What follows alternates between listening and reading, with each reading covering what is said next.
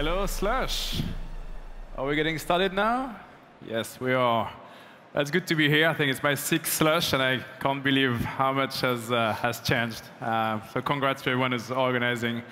So we want to talk a little bit about Europe's next wave of entrepreneurs and how we can make it better and bigger.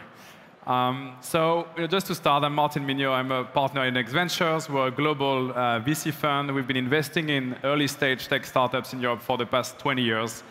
And it's been a pretty good wave so far. It started early in the 2000s. That's just our portfolio with MySQL, Skype, and Betfair in the UK. Then followed up quickly with a second wave of great billion-dollar-plus companies like King, Criteo, Just Eat, Supercell.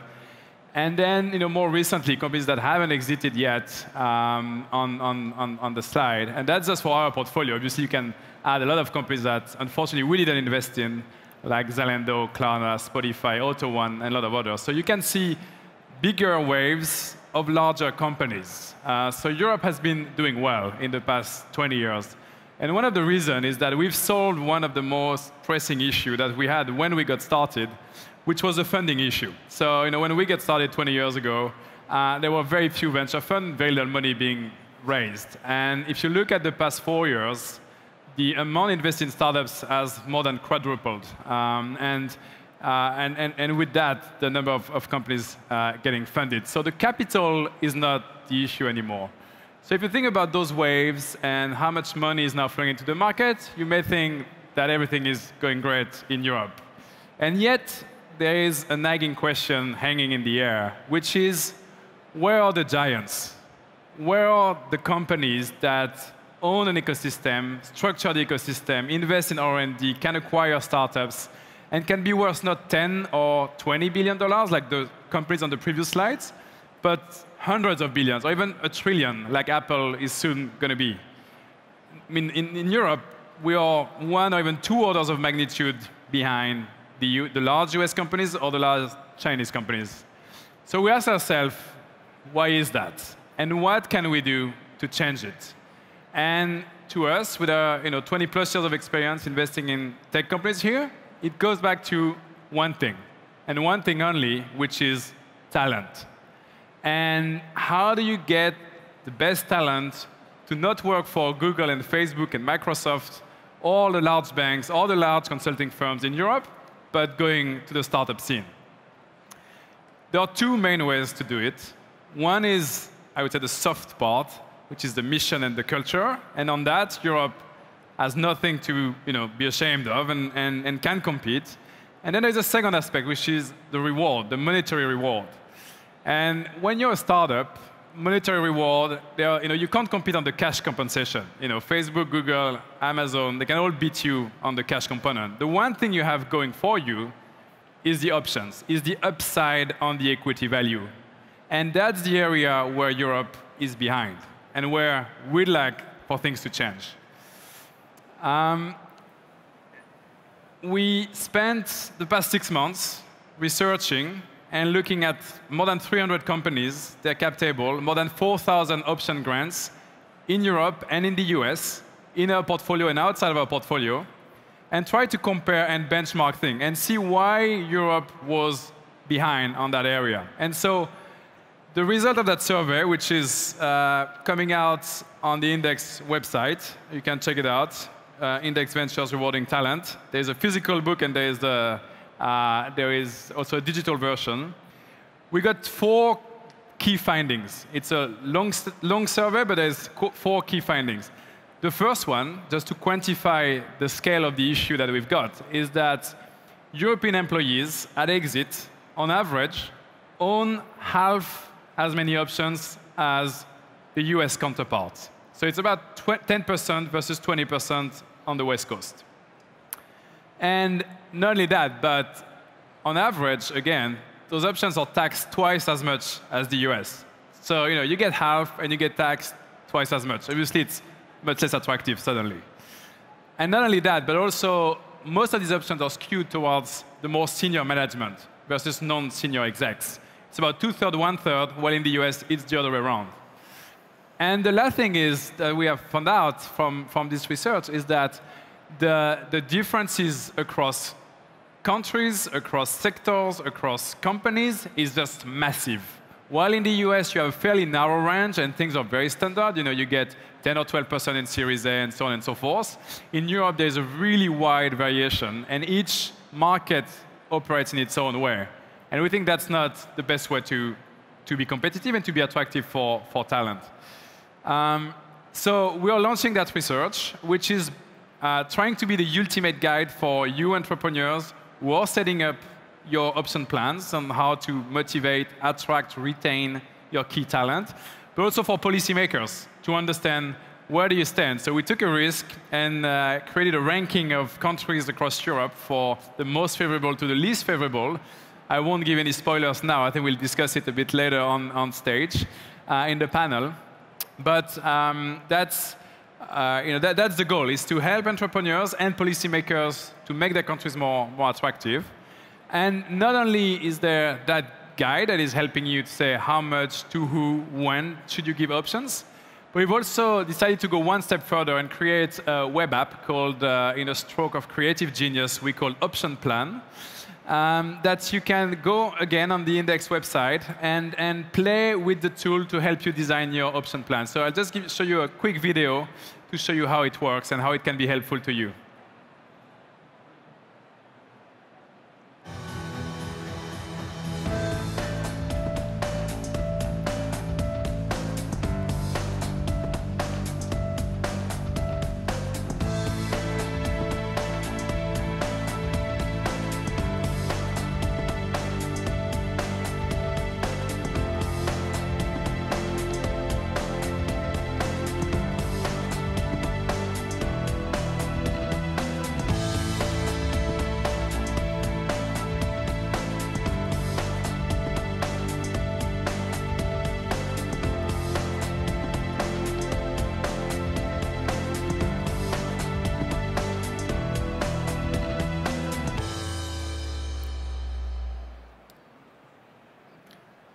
So go on our website, play with it, and hopefully that will help you out.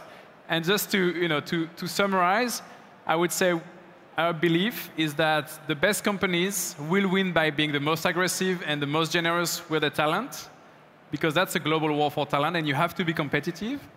And secondly is that the countries that are the most favorable to employee ownership are the ones that will be hosting the next giant of Europe, and which will make it possible finally to cross the 100 billion bar and potentially the trillion bar and really build a company or multiple companies equivalent to Amazon or Facebook or Google in the US. So thank you.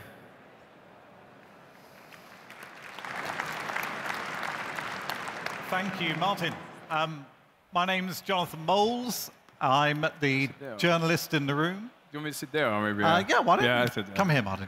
I'm the guy who's been brought on to grill and stimulate some discussion here on a very important subject. I'm business education correspondent at the FT, as well as presenter of our Startup Stories podcast.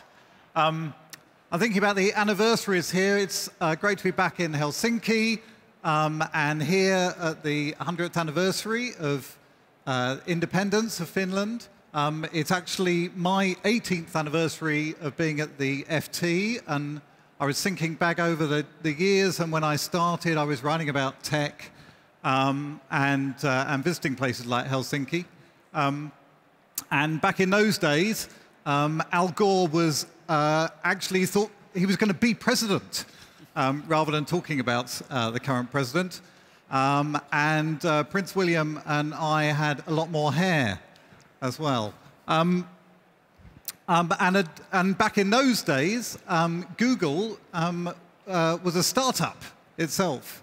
Facebook didn't even exist. And yet now they are among the world's largest companies. And there is a question of where are those European tech titans? And I think what we're going to talk about here is whether we can stimulate that and what we can do to build the talent to build those world-beating companies. I'm going to start with Nicholas Johansson, who is going to talk a bit about maybe how governments can help in this process, and about what you, Nicholas, are doing in Sweden. Thank you, Jonathan. Yes, and thank you for this presentation you've been doing. I hope that Sweden will move up the ranks. Last week, the Parliament passed a new law on stock options that will be available from the 1st of January in Sweden. But if you look at why, from a government perspective in a country like Sweden, of course, having in our whole competitiveness strategy in a country like Sweden and in the Nordic region, we're looking at change all the time. We're small, open economies that you need to change all the time. And the startup is a great driver for change, all the startups. So you really have to find ways in order to attract talent. And I can tell you, in countries like, even though countries like Sweden and Finland are maybe not the best at bragging, we do realize with the November weather that attracting talent is not always the easiest thing to do, so you have to compete. Sometimes we thought that the best thing to do is to make people come here and get them hitched, then they might stay, but to find a partner. But so we've also looked at some of the soft things, because this is a behavioral model, you know. It's both risk and reward. It's about security. It's about where you want to live. It's not only how big is the benefit when you hit gold. It's also how big is the risk if you fail, where our social security systems, our education systems help with that. Basically, you don't have to worry that your kids is not going to get a good education if you fail, if your plans, which most of our startups do sometime. But one big element that we also wanted to include in Sweden is this, that we also want to compete better when it comes to stock options. So that's why we're introducing this new program now.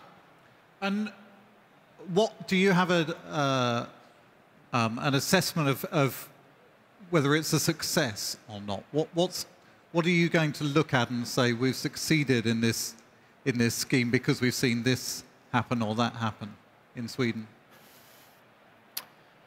If you're looking at, well, the thing is, like, it's very difficult from a government point of view to sit and say, like, this is the one that's going to succeed and this and that. But if you look at the stock option program, of course, we're introducing this now. It's the first time we're doing this. It's, and there are, of course, there are always barriers that will meet problems when you do this kind of system, when it's not a general system. This is tax exemption. This is making it easier. We're moving taxation from the excise date to when you actually sell your shares later on. And we're moving it from income taxation to capital taxation. So basically, there is a lot of benefit in that. But then we're not doing it broad. It's not for everybody. It's not for all the sizes of companies. So we're starting with smaller companies with the largest problem. And then we'll have to look and evaluate that. But I think I hear from startups I've been meeting here that there's a lot of people who are now looking at how to use this. And Stefan, if I can bring you in, you have implemented stock option schemes. You've been involved in startups that have run these. Can you tell a bit about what that actually means in practice, maybe what you do at King, and what is the effect? What's the benefit of this? Okay, so, you know, stock options it's one tool in the toolbox. There are many other instruments that you can use and that are relevant, subject to what stage of development your company is in and also what you want to achieve. I think the key impact is really to make your employees feel and behave like owners, because owners behave differently, because they might go the extra mile, they might be more passionate, and, you know, they have obviously a stake in the success of your company, and that's very important, especially as so many of, you know, tech companies and interactive entertainment for us are all driven by teams. So, you know, it's not the individual, it's the team, and it's just a reflection of the fact that the team will succeed together. I think, you know, government and companies and leadership have a special responsibility to make sure the equity instruments are safe and simple. I've seen, many years ago, people going into personal bankruptcy because the equity was badly designed, and I think that the work that Index has done is fantastic because it's providing guidance, and hopefully it's going to provide safety to entrepreneurs who don't have that experience as they build their companies. I think governments should be very mindful of what they expose potential employees to, because there are very serious potential implications. That's one thing. And the second thing is, when we had to deploy equity plans inside King, we were active in probably 6 or 7 European jurisdictions, and that has meant 6 or 7 different equity plans. So it's very complex, it's very costly. If you have to take your company public later, you will have to collapse every single one of these plans into a single plan, and that's going to add to the complexity and the cost and the hurdle of potentially going public and creating a European champion. If you want European champions, you need to have a European system for incentive plans and equity plans. Because as long as you have fragmentation, it's going to be very hard to achieve. Yeah.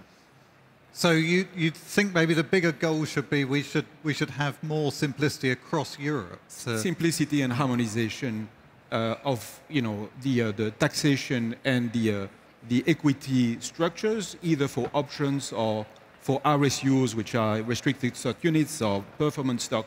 But there is an incredibly compelling case for harmonization there. Yeah. And I think I would say it's a little bit what we're trying to do here as well. Just at least get the data out there so that people can see the massive gaps that exist today between systems across Europe. So at least people can see, okay, that's the best in class, and the UK clearly is best in class. Sweden coming, close now with the new plan, and then trying to get everyone to to reduce the spread and get closer and closer to best in class, rather than saying, okay, the EU needs to take that in charge and from the top down force everything. Just pushing from the bottom up and really trying to make sure that at least people are aware that this is an issue, that's what the situation is today, that Europe is behind, and that countries that are competing against each other and with the rest of the world need to get on board and just and get closer to what best in class means. Yeah. And what sort of effect can it have, Martin, if they're implemented well? Well, we believe, it's hard to quantify, obviously, but we believe that that's the single most critical thing that could happen to the ecosystem, because basically what you would do is that you would massively shift the attractivity of the startup ecosystem versus more traditional jobs, whether in large tech company or other type of large companies. So suddenly, the talent pool available to startups would increase many-fold. And that's, Europe doesn't lack talent. We've got great universities, we've got really well-educated people, but they don't work in the right places. They should work in the tech ecosystem. And that's what we're lacking. Is there an issue, though? We're focusing on stock options, and there are many other things that stimulate people, and I think Stefan and Nicholas sort of pointed that. People are human, they have families and other things that they want to know that their company is nurturing that bigger self. Yeah, I think that's the kind of the cultural element of it, and obviously startups are not for everyone. Clearly, it can be hard work, intense, insecure. It's not an easy environment. But at the same time, today the issue is exactly that: is that the imbalance between risk and reward is just totally is skewed, because the risk is high, so the reward needs to be high as well. And today you don't have that high reward because it's too complex to operate these option plans, as Stefan mentioned. Yeah. And even if you hit gold, as you would say, and by a company going public, then you're going to be very heavily taxed, and you wouldn't have had enough options in the first place to really make a difference. So I think those are all of these elements to get, to keep in mind, and rebalancing the risk-reward ratio in Europe. Yeah, Nicholas. Yeah, I think that it's very important to not look only at elements like stock options, that we really have to broaden the view. If we're discussing attracting talent, of course, one of the most important things, which I think that a day like today is evidence of, is like bringing people together from all over the world, attracting talent from all over the openness, not building walls. That's extremely important to get that. But also when it comes to when we are looking at how should we attract more talent, we are looking more at Sweden is very good. We can't be best at everything, but we're good at some of these soft things. And I do believe that we are especially good when it comes towards talented women. I think they like Sweden. So that's one area where we are thinking of a target market. I was going to mention this point, Nicholas. There are 4 men here talking about the importance of diversity of talent, 4 white men.